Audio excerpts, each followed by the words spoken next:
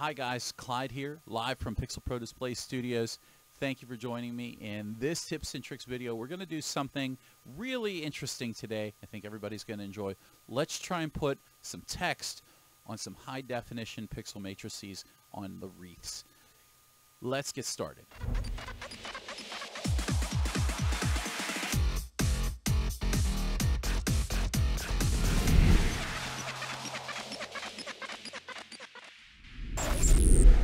All right, let's go ahead and get started with this. I've switched over now to, oh my gosh, I'm a little tiny down in the corner.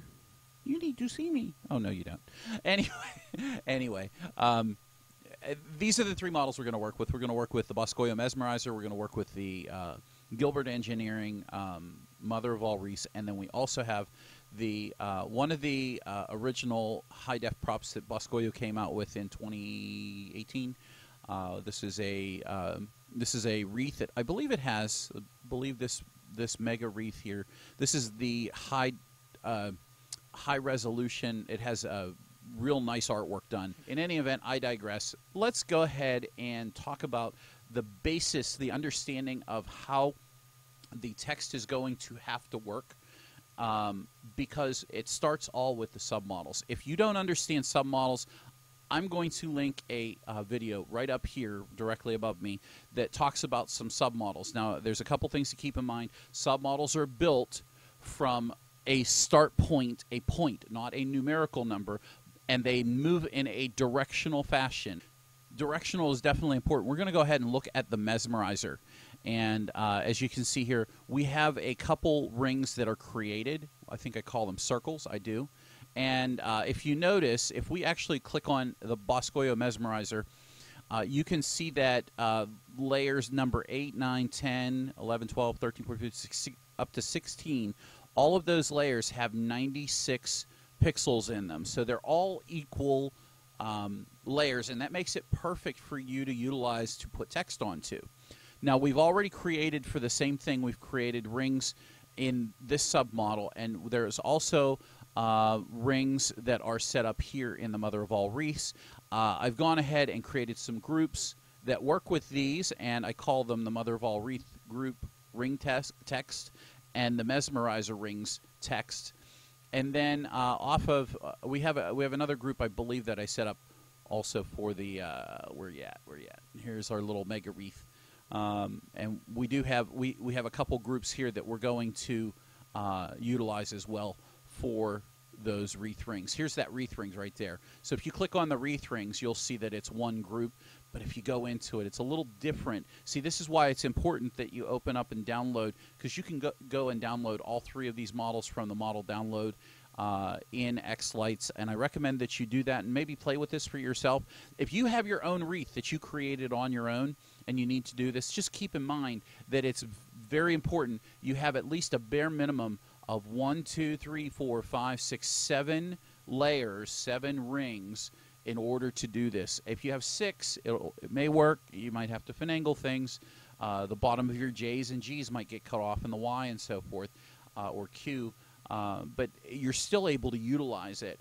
But you get the full effect of the text if you have at least 7 pixels tall. What we'll do next is we'll get right into it with the text effect. We're going to go ahead and grab the text effect and bring it right down here. So this is the default text effect. We're working with the default text effect on the Mesmerizer rings, and as you can see, it doesn't do anything because we need to add some sort of text in here.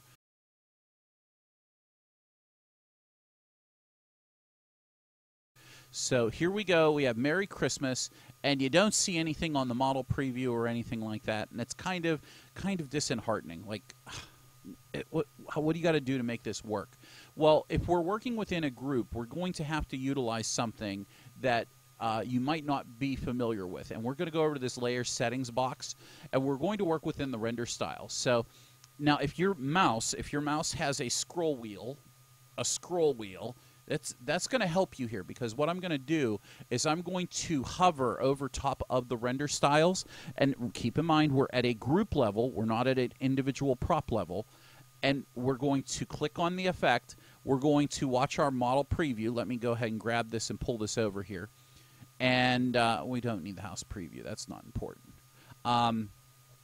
We're going to go ahead and we're going to scroll through our render styles and see if we can have some sort of a change. So single line, it actually puts some colors up there. Let's go to as pixel. Nope. Horizontal stack didn't help us. Uh-oh, we've got something here. We have vertical stack, and it looks like the R's upside down. Well, that kind of sucks. What about what else do we need to know? What else do we need to know? Let's try horizontal stack scale. That didn't do anything. Let's see. Let's go back to that's vertical stacked is working. Here we have vertical stack scaled. So there's two render styles where you can actually make out the text, but it's wrong. And we're going to go in and fix this. So let's stick with vertical stacked scaled. And let's come over here. Oh, well, let's come down to the transformation box. And let's rotate the buffer. And we'll send the text out at 180-degree difference. Let's see what happens. So now we have, and it looks like it's backwards. Okay, so how do we deal with this? Let's try flipping it horizontally. And did that work? And let's try flipping it vertically. Ah, here we go. So now looking at the top of the wreath, because we were able to change the way that you transform the buffer on top of the submodels, we were able to get some text on the wreath.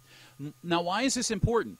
And this is important because you have to go through multiple steps with different props in order to get this result. So what works for me in my instance may not work for you, but this is how you're going to go through and determine the best way to get text onto that matrix for you. So if we go ahead and let's animate this. So you can come over here to the text effect, and if you need to learn more about the text effect, we did an entire webinar series on it, very detailed, very specific. Please go check out that video. A couple other videos on the PPD YouTube channel about the text effect. You can learn a little bit more if you follow that link up there. So let's go ahead and change the movement here. Let's go left, right, and correct, and let's speed it up here. Well, that looked good. Let's speed it up a little bit. Maybe you're not going to read it. That's okay. But now it looks like, well, slow it down. I think we can slow it down by stretching it out and slowing it down. There we go. Merry Christmas. See, isn't that wonderful? We're able to get text on here. But the difference is, the thing is that this flip vertical and vertical stack scaled is set up just for this wreath only. So my recommendation is to do a effects preset. And what you can come over here and do is you can right-click on the main screen of xLights, your sequencing screen, and go to your Effects Preset menu. Now, it popped up on my other window over here. Let me bring it over here. So this is your Effects Preset, and we'll call this a new preset. I've clicked on the Effects Preset label there, and we'll call this Wreath. M-O. Oh, this is Mesmerizer. M-E.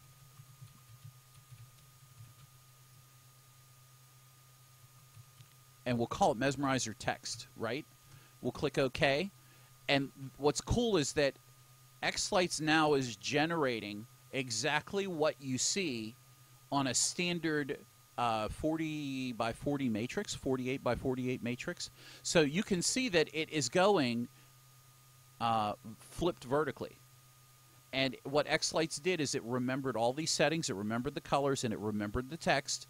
And if we were to delete this, we could just select the background there, and we can click and apply preset. And now now we can close this down. You can see that the effect is back, and that's as easy as applying a preset. Great, right? Well, let's keep going. Let's do something a little bit more and show you if we copy and paste this onto, let's say, the mother of all wreath rings. Let's go ahead and paste this. And let's see what happens. Okay, now it's kind of flying because I think there's less pixels inside the mother of all wreath than there are on the Mesmerizer. So we'll slow it down so that we can see it. And it says, uh-oh, you can't read it. So here's the problem. The submodels between the mother of all wreaths and the Mesmerizer are completely different. The submodels are built differently, but they're congruent because you can see the text, right? So let's go ahead and use our little scrolly wheel on our mouse, and let's go ahead and flip through and see if we can't change the render style so that it works better for us. Actually, you know what? Let's leave it vertically stacked because that worked. Let's go ahead and change and transform the buffer. Let's rotate it 180 degrees and see what happens.